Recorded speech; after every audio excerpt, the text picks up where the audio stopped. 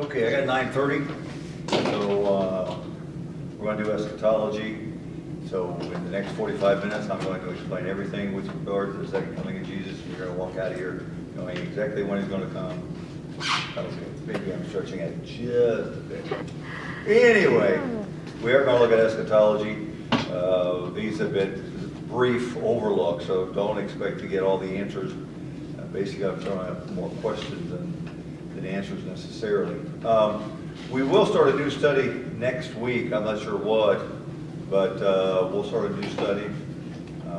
I enjoy this, and there seems to be a group that does enjoy it. We'll try to get that out over Facebook, exactly what we're going to do.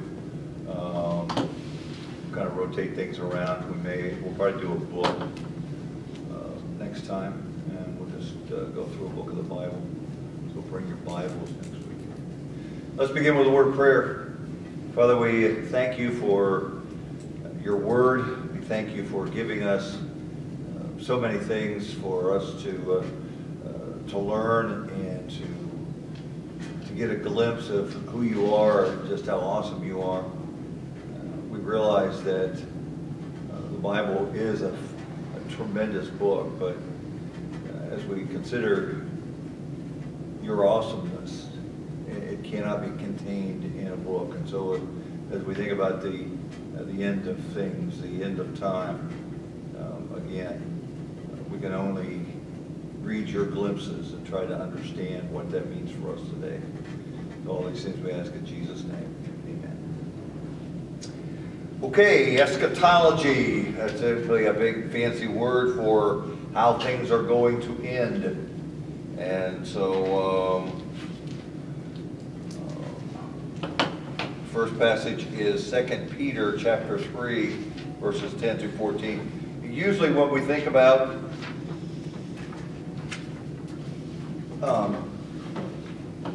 eschatology, you think about the book of Revelation. So why don't we start there? The reality is that if we're just for the book of Revelation, we know very little, or it wouldn't be a complete story. Everything else has to fit in, which creates the issue. But anyway, 2 Peter chapter 3, 10 through 14. The day of the Lord will come like a thief. The heavens will disappear with a roar. The elements will be destroyed by fire. The earth and everything done in them will be laid bare. Since everything will be destroyed in this way, what kind of people ought you to be? You ought to live holy and godly lives as you look forward to the day of God and speed its coming. That's interesting. We can speed its coming in some way. That day will bring about the destruction of the heavens by fire, and the elements will melt the heat. But in keeping with his promises, we are looking forward to a new heaven and a new earth where righteousness dwells. And so, in essence, what he is saying is that there is going to come an end to this world as we know it, and it is going to be a tremendous end. Before getting into the destruction here, he talks about how that people leading up to this will say that it's not going to happen, that the earth has existed for so long. And he said, so it was in the days of Noah, and then the flood came along and wiped everybody out. And so we have an example of judgment that has already taken place. And so now he is promising this last judgment which will come upon the earth.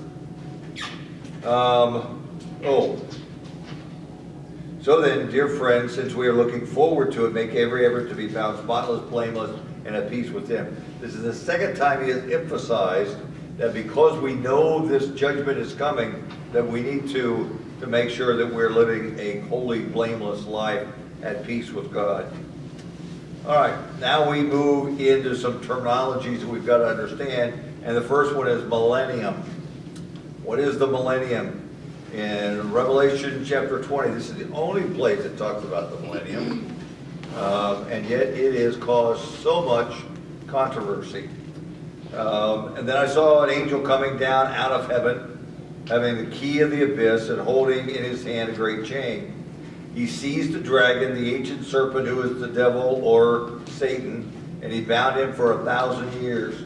He threw him into the abyss and locked and sealed it over him to keep him from deceiving nations anymore until the 1,000 years were ended. After that, he must be set free for a short time. So, this millennium is a 1,000-year period where Satan is chained up. He's locked up. He is no longer, he doesn't have influence as far, or in some way anyway, as far as the earth is concerned.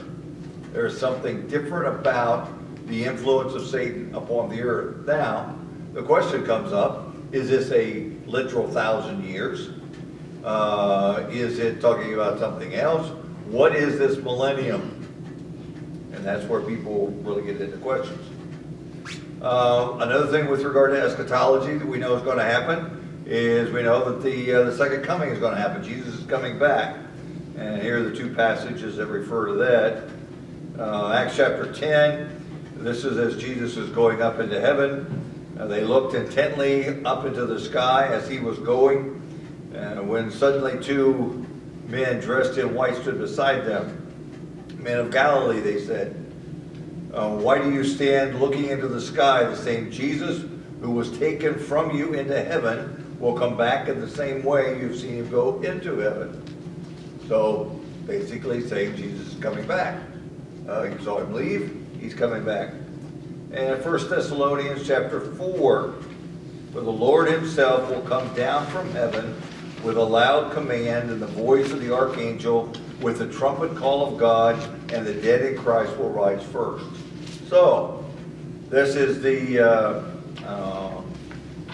Paul's picture as far as the second coming is concerned. This is where we hear when the trumpet calls, when the roll is called up yonder, when the trumpet of the Lord shall sound and time shall be no more.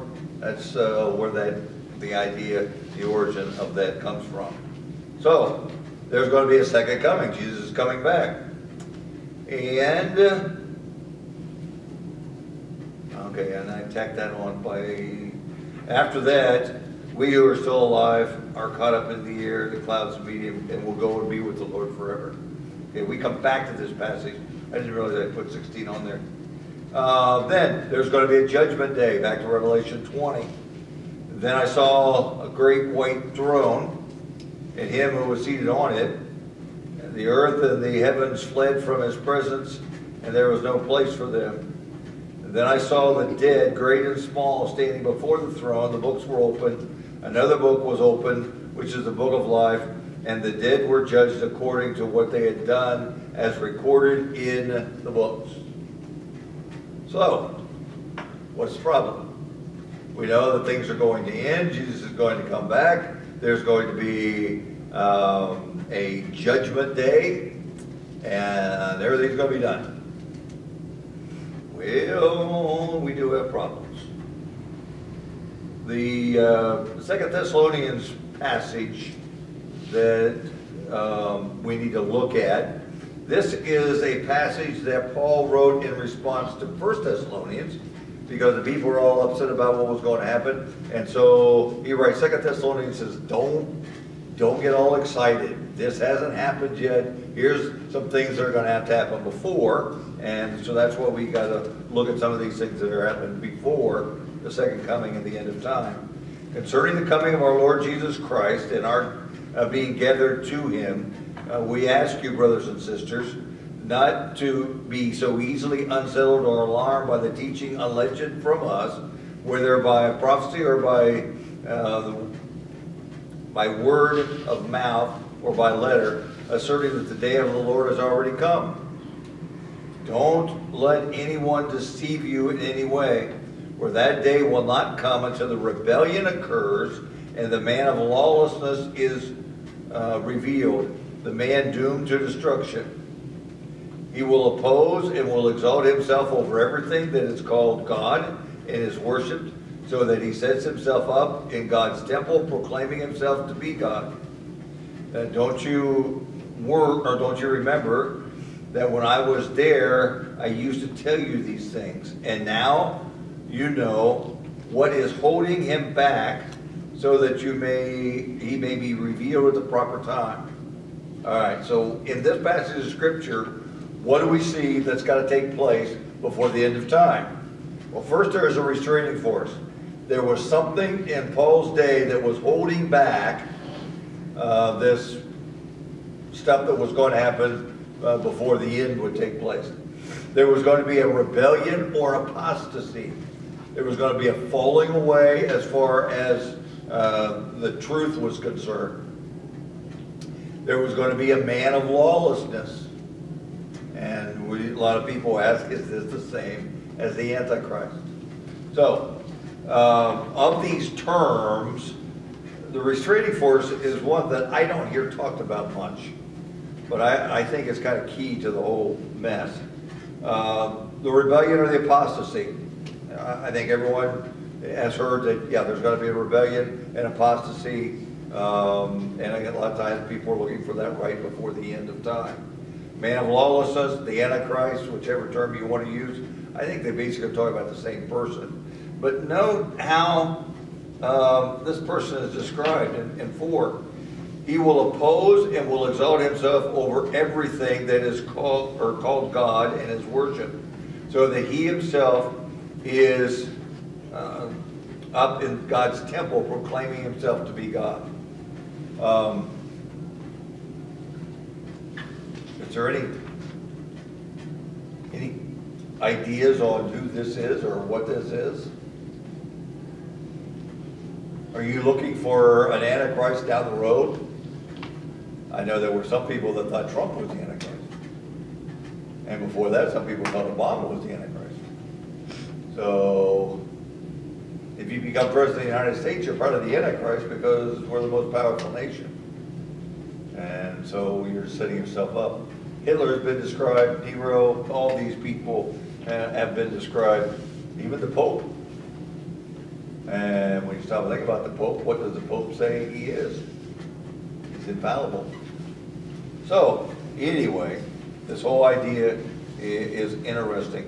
But the Antichrist seems to be the thing that everybody talks about. Antichrist, Antichrist, Antichrist. Did you know that the word Antichrist is found nowhere in the book of Revelation? The book of Revelation does not use the term Antichrist in any way, shape, or form. Where it's introduced is in John, 1 John, chapter 2:18. Dear children, this is the last hour, and you have heard the Antichrist is coming. Even now, Antichrists have come. This is how we know that it is the last hour. John says there are Antichrists coming, or the Antichrist is coming. The man of lawlessness. It is important to note, when we're talking about the book of Thessalonians and the book of 1 John, there is a major event that has taken place as far as the world, or as far as Israel is concerned. Does anyone know what that is? The destruction of Jerusalem. Paul was writing before 70 AD. John's writing after it in 90 AD. Paul uses terms like the last days. John uses terms like the last hour. And so there is a change. And so I think one of the keys to understanding the book of Revelation is to try to figure out at what point does the book, or does the destruction of Jerusalem, where does it fit in to your eschatology or eschatological views with regard to the end of time. So, that's why it becomes a mess. That's why it becomes hard for us to understand, because of all these things. But note, he says there are already antichrists. And so this idea of one big antichrist, I'll go ahead and say it, I'll go on record. I think it's a figment of Christians' imagination. There have been many antichrists. We've lived through many, and we will live through many more. Unless we're lucky enough to be at the end, and we won't have to. Another passage that has to be explained is 1 Thessalonians chapter 4, 15 through 18. According to the Lord's words, we tell you that we who are still alive, who are left behind the coming of the Lord, will certainly not precede those who have fallen asleep. For the Lord himself will come down from heaven with a loud command, the voice of the archangel, the trumpet call of God, and the dead in Christ will rise first. After that, we who are still alive and are left will be caught up together with them in the clouds to meet the Lord in the air, and so we'll be with the Lord forever. And Paul in Corinthians talks about that time when the trumpet sounds will be changed in a moment, because the perishable cannot inherit the imperishable. Therefore, encourage one another with these words. The idea of Jesus coming back, the idea of the second coming, the idea of the end is not something that has been given to frighten us, to freak us out. It's to encourage us. And I think that's important for us to understand. The idea of the second coming at the end of the world for the Christian is a time of rejoicing. We win, or God wins, and we're just on his side. So in this passage, some things that we have to kind of come to an understanding. And that the first one is the coming of Jesus. It talks about the dead in Christ will be raised. And so, the bodies will be there, and the spirit and the body will be reunited again. See is a term that is nowhere found in Scripture, but again causes so much controversy, and that is the term rapture. The idea of the rapture is that Jesus is coming back and only Christians will be taken up. Only Christians will be saved, and the rest of the world, the evil that's in the world, will stay for a period of time before the real second coming of Jesus is concerned. And so is the rapture something that is real? Or when he says the dead in Christ will rise first, is he simply talking about the dead in Christ will rise before those who are coming down, and it has nothing to do with the evil, which also will be resurrected and taken for judgment at the same time. But the rapture is the big deal that people have, and we'll touch on it again. But is the rapture real? Is the rapture simply a figment of Christian imagination? The idea will be taken to be with the Lord, that's clearly stated, and the purpose is to encourage. Yeah. Another passage that we're going to look at, but is Matthew chapter 24. And when you read Matthew chapter 24, and there's a parallel passage in Mark and Luke both, it lays out for you to talk about there'll be wars and rumors of wars, and this and that will be taking place. It is important to understand that the disciples came to Jesus in verse 3. They were the ones who asked Jesus two questions. The first question, Jesus had just said that the temple at Jerusalem were going to be laid low, not one stone will be left upon another. So the destruction of Jerusalem is talked about by Jesus just ahead of this. And so they come and ask Jesus, when will these things happen? Question is, when is the destruction of Jerusalem going to happen? And then, what are the signs of your coming and the end of time? To them it was the same thing. To them it was the same event. But Jesus is answering two different questions. One is, when is the destruction of Jerusalem going to take place? The next question is, when is the end of time and the sign of your coming going to take place? And so that's the problem of Matthew 24, trying to decipher which goes with what. And if you put the things that are going to happen in the destruction of Jerusalem with the end of time, then you can come up with all kinds of quirky things that the Bible says is going to happen at the end of time, which may or may not be so. But One of the things that is known from church history is that when the destruction of Jerusalem came, there was no Christian left in Jerusalem. They read the signs, which are pretty clear as far as when this was coming, especially the abomination of desolation, when Antiochus Epiphanes went in and offered a pig upon the altar in the name of Zeus in the temple of God. That was pretty much a sign that Jerusalem was done. And all the Christians scattered. And Jerusalem then was destroyed. The next problem, as far as figuring out, is how we're going to interpret the book of Revelation. Is the book of Revelation a warning, be ready, and the book doesn't apply to anyone until the end? If all this stuff is going to happen just before the end, then the book of Revelation is nothing more than a warning that says, man, you don't want to be here when all this stuff falls into place and all this stuff happens. Or is it a warning that says life is going to be tough, but God's going to win in the end? So basically, your interpretation of the book of Revelation is going to depend upon your understanding of eschatology. Either the book of Revelation has absolutely nothing to do with you, with the possible exception of chapter 3, if we are in the Church of Laodicea, Kim will touch on that in a little bit, or is the whole book a picture of the entire church age? So, okay.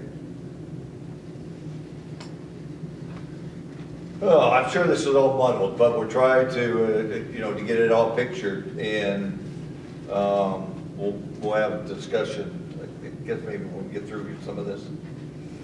The millennial issue. You hear people talk about, are you premillennial or postmillennial or amillennial?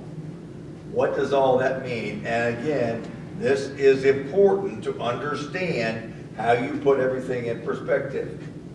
The postmillennialist says that the 1,000 years of Christ will take place before the second coming, which means that before Jesus comes back, there is going to be a period of 1,000 years that Christ is going to reign upon the earth.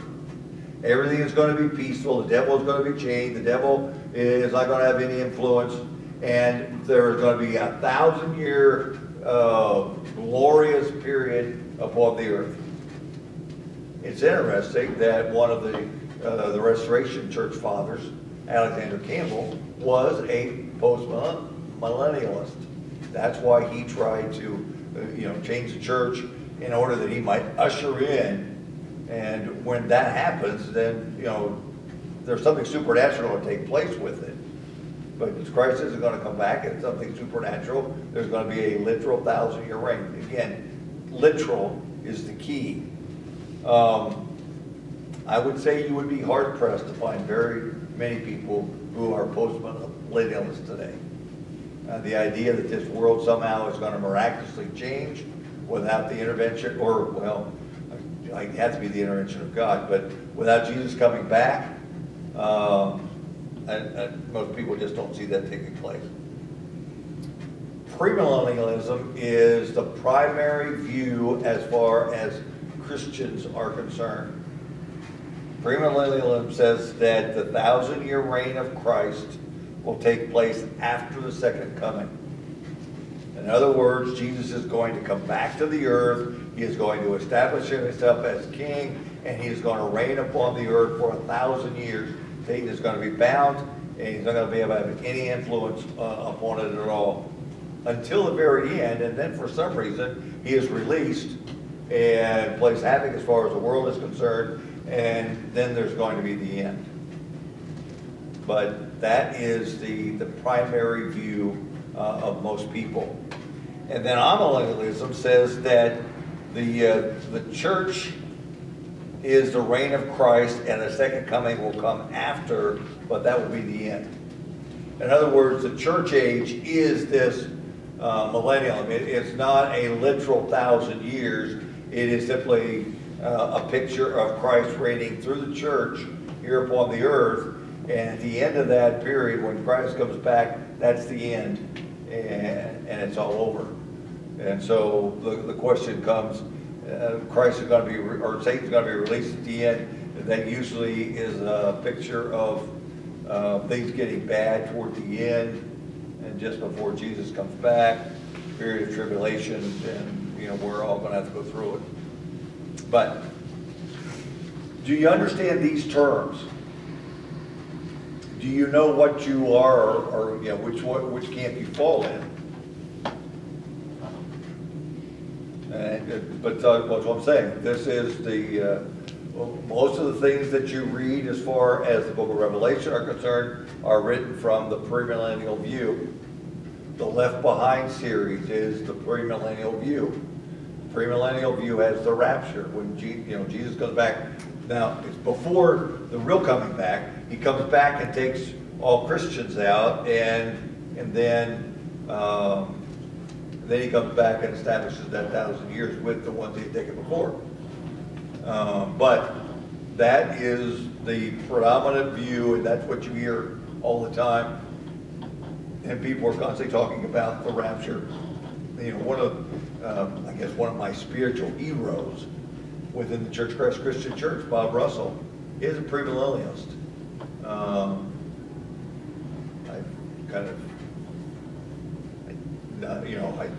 I wish he weren't. Let's put it that way, but he is. I am not. I'm an amillennialist. I think that we are. I don't think that there is going to be a literal 1,000 years. I think we are reigning with Christ right now. The church is the kingdom of God, and we may not be doing such a good job, but we are. Already saved, and Satan is, in some way, is limited. When Christ died upon the cross, Satan lost. And he's a caged animal, and the only way that he is able to do any damage is if we get close enough to the cage. You put a lion in a cage, but if you go put your head in the cage, it's going to rip your head off, which is what we do a lot of times as far as Satan is concerned. But does the Church of Christ have a stand on which one? Church of Christ does not have a particular stand because I would say for a long time most Church of Christ preachers were amillennialists. I would say that the non-instrumental, the a cappella group, most of them probably still are. However, more and more kind of shifting toward the premillennial view. And we are very much in the minority. But I would say that most preachers I know and associate with are probably amillennialist. Now, you have some premillennial differences because there is supposed to be, in this interpretation, there's going to be 7 years of tribulation. There'll be 7 years where things are really, really bad upon the earth. And so, when does Christ come back and take the church out? Okay? The pre-trib, premillennialists, are the ones who believe that the second coming comes before the tribulation. That, I think, is the majority view. And that would be the view of Left Behind. The idea is that things may be bad, but as far as the real tribulation is concerned, it doesn't happen until the church is taken out. And so what does that mean for you and me? You always hear, if we're in the last days and we're going to live through this tribulation, how horrible it is. If you're a pre-trib, premillennialist, what does that mean with regard to you and the tribulation? You're not going to have to go through it, because Christ comes down and takes you out ahead of all that. So the book of Revelation has absolutely nothing to do with you, because most people believe that the rapture takes place if there is a rapture and a premillennial, then it takes place at the end of Revelation chapter 3. So the rest of the book of Revelation has absolutely nothing to do with the Christian premillennialist view. Now there are mid-trib premillennials, and they say that yes, there's going to be 7 years. The church is going to have to go through the first 3.5 years. But in the middle of this tribulation period, Christ is going to come, take the church out, and then the rest of the world is going to go through 3.5 more years of intense persecution. And then the final view, which I don't like at all, is the post-trib, which says that the church has to go through all 7 years of it. Jesus comes down, takes the church out. They have a party. At the end of the party, then he comes down and takes the world into that 1,000-year reign that is upon the earth. One of the big issues I have with this view of the premillennial view that Jesus comes back, establishes 1,000 years, is I do not understand why, and I don't understand everything about God, but this is one that I don't, why God would release Satan at the end of that 1,000 years. I don't see anywhere in Scripture other than this Revelation 20 passage where anything like that is even talked about. But so those are the differences as far as the premillennial views are concerned. And it does affect your view of Revelation.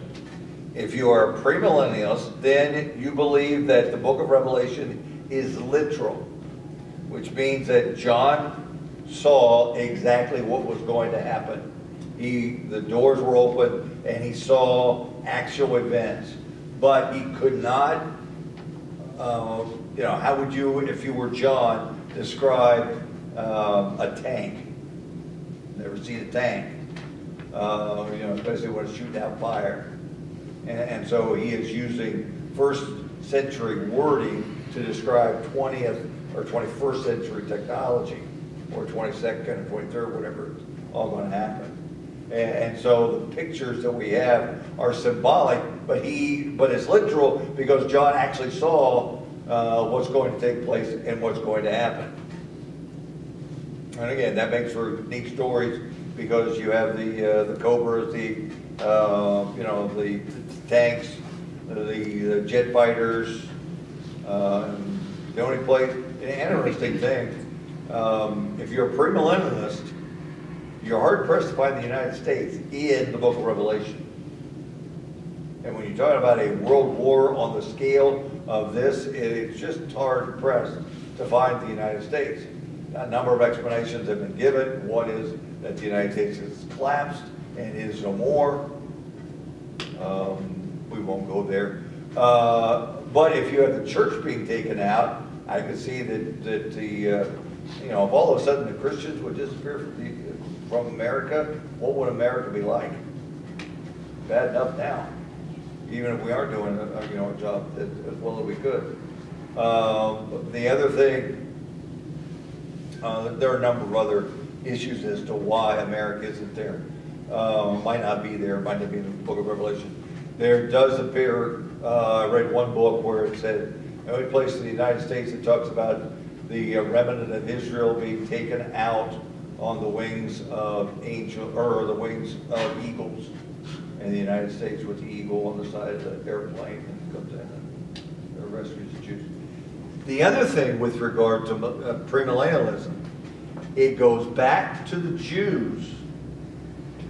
Once the church is raptured, the people of God are no longer the church. They're the Jews. Okay. And for the most part, premillennialists, for the most part, the book of Revelation is chronological. Most believe, or at least the pre-tribs anyway, that the church and Christians will be secretly raptured after chapter 3. And most identify this period as the church of Laodicea. The only part of the book of Revelation that applies to the church today is whatever church age we're in. The first 3 chapters of the book of Revelation are talking about the letters to the 7 churches. Okay? Premillennialists, everything else is literal, but these 7 letters aren't literal. These 7 letters to churches are actually representations of 7 church ages. There are periods of time that the church goes through, and that's before the end. And so the only thing that the church deals with is wherever we are on that timeline, and whatever church we're in. Most would identify this as the Laodicean period, which is church 7, or leading up to the very end. And so, so you have the book of Revelation being divided into chapters 1 through 3 as 2,000 years. You have the book, or chapters 4 through 19 talk about 7 years. You have chapter 20 talk about 1,000 years, and then 21 and 22 for all eternity. I personally do not like that interpretation, because it's, it seems like it's zeroed in on 7 years, which none of the people who read it were going to be a part of. It seems to be 7 years that's only going to be applied for those who are in that 7 years. And if you're a Christian, you're going to get raptured out, you're not even going to be a part of that 7 years. And so, if you really boil the book of Revelation and how you interpret it, I think the premillennial view has a tough way of really fitting in. That's my opinion. Amillennials view Revelation as symbolic, but John wrote exactly what he saw, literal. So here's where, the idea, who is more literal, who is more symbolic? John wrote exactly what he saw. If he said, I saw a scorpion, he saw a scorpion. If he saw a red horse, he saw a red horse. That was symbolic of something else. But what he wrote was literally what he saw. So which is literal, which is symbolic? So the literal symbolic argument that goes back and forth between the amillennialists and the premillennialists, to me, is mute. Amillennials view Revelation as a series of pictures, perhaps 7, I can find 7 for you, that run from John's day until the end, and so that we are living in the book of Revelation now. The first 3 chapters are the 7 churches, and so it spans the entire church age, not in consecutive order, but all through the church age, there are going to be all 7 of these churches. And you may have been a part of 2 or 3 of these different kinds of churches. And there are all kinds of these churches around. And so it is a picture of the entire church age. And so then you go to the 7 seals. Goes from the beginning to the end. If you look at the end of all of these, they end very similarly. They end at a climactic moment before the throne or in heaven. And so I think that there are just 7 pictures that go from John's day until the end. And so basically he's saying, you guys are in the book of Revelation. Here's 7 different pictures of what you're going to have to go through. Here's 7 different pictures of God's dealing with man upon the earth. And what you got to look forward to is going to be the end. Revelation 20, or chapter 20, which is the millennium, is one of those pictures. It is a picture of the 1,000 years or the church age. The end is going to be more intense, and then it's going to be the end and judgment. But there are 7 pictures that are in the book of Revelation, so we're in the book of Revelation now. I like that interpretation. It's not as fancy, because you're not looking for all these specific events that are going to take place. But there have been all these things over and over and over.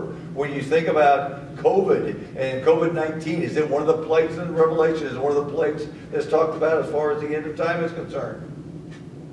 Someone said earlier, or told me, in the foyer, I'm sure people that went through the Black Plague wondered the same thing. There have been all kinds of these things throughout the church age Why are they there? Why do they happen? Why does God allow them to happen? Because He's trying to draw us back to Him. And so, to me, that's why I'm on millennials, because it just seems to have a much better picture of what the book of Revelation is all about. But here's the bottom line. The bottom line from a standpoint of what you have to believe if you're going to get to heaven with regard to the book of eschatology, or as far as eschatology is concerned. This is the bottom line. You've got to believe this. Jesus is coming back, and we're not going to be able to figure out when. I suppose you want to figure out when, you'll still go to heaven. But Jesus is coming back. It's promised, that's clear. Secondly, there's going to be a final judgment. We're not going to stand before God. He's going to open the books. Names in the book, good. Names on the book, not so good. The saved are going to spend eternity with God, and the unsaved are going to be separated from God. You could be an amillennialist, you could be a premillennialist, you could be a pre-trib, post-trib, mid-trib. You're going to be a post-millennialist. All these people, that has nothing to do as far as your salvation is concerned. Because we don't know. But something is going to happen. And when it happens, then we're going to know. When we get to heaven, it's going to be fun to talk about. You know, I used to think such and such. Was I stupid? Two more views. One is a pan-millennialist. The pan-millennialist believes everything will pan out in the end. I haven't got a foggiest clue. It's all going to pan out in the end. The other is the pro-millennialist. Doesn't know when, doesn't know all the what's, but he's all for it. And those are probably a couple of the best views that you have. Okay, any questions or comments? Again, this is a brief overview. This can be so confusing for the average person, especially a young person, that you can understand why we have 200 versions of Christianity, because it's very confusing. If we could have one simple message where we could all unite about it, it would help our cause greatly. I think the most important thing with regard to eschatology is the fact that we don't get so dogmatic in our view, and I'm probably inching toward being dogmatic about the amillennial view more than I necessarily should. I can get excited about it, but because I start seeing things fall into place. But as far as new Christians are concerned, to me it goes back to the bottom line. Jesus is coming back. There's going to be a final judgment. The saved are going to go to heaven. The unsaved are not going to go to heaven. And how it all plays out, let's not get so excited about it. Let's just be excited that Jesus is going to come back and like you see on Facebook a lot, I've read the last chapter, we win. And so when we get into, as we grow in maturity, where we want to take on these heavier subjects and these meatier subjects, that we act mature enough that when we study it, that we only study it with mature people, and we can discuss differences and not alienate each other. And so that's kind of the picture that we need to see. And be careful. It's just like if I would go over to Josh and Kiki's and pick up Braxton and trying to give him a chunk of beef to eat, that'd be stupid. He's going to choke on it. And that's a lot of times what Christians do. And a lot of times it's young Christians. Because we've made the study of Revelation so exciting.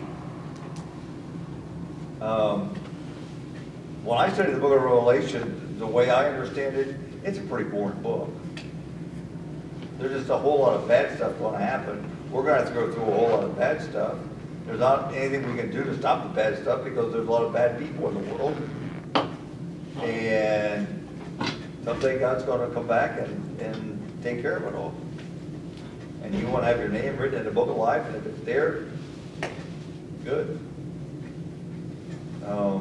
And so like I say, that can be boring. But when you spice it up with all these things that are going to happen, but when you do that, I mean, that's the thing. If you are a premillennialist, you got to understand that you're talking about the book of Revelation from chapter 4 to chapter 19, talking about the 7 years of tribulation. That's where it is. That's what it talks about, and that's all that it talks about. And so that's, you know, he took 22 chapters and he spent 15 of them talking about things that don't affect you, don't affect me. If I were doing it, I would do it differently. But anyway. It is a fascinating study. It is interesting to think about these things. And people get all excited about it. And we ought to. But, you know, not so much from a standpoint of we're right or wrong, but the idea that Jesus is coming back and we don't have to worry about this stuff. And if we could figure out, you know, when it talks about and hasten these things, Jesus or Peter is saying God is waiting because he doesn't want anyone to perish.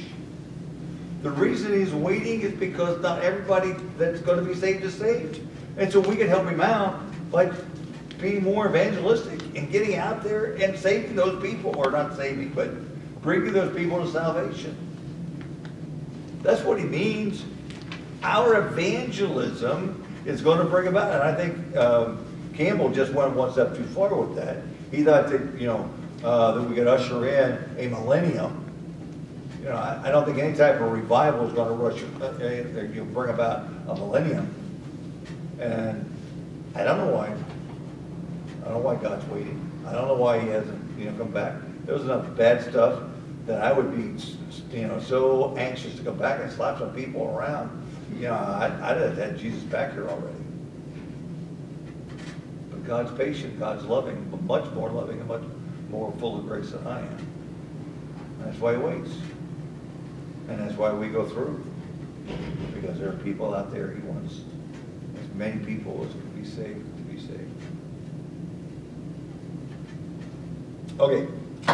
Next week we'll start a new study and we'll get that out on Facebook and let you know. Heavenly Father, we do thank you for the encouragement that is in your word, even in the book of Revelation, Father, the pictures of things that Christians have to go through. But the reality is, even as we're going through them, you're with us, you're watching over us, you're taking care of us, and that someday we're going to be able to go and spend eternity with you. Father, may we long for that. May we pray for that. May we pray for the quick return of Jesus. In his name we pray.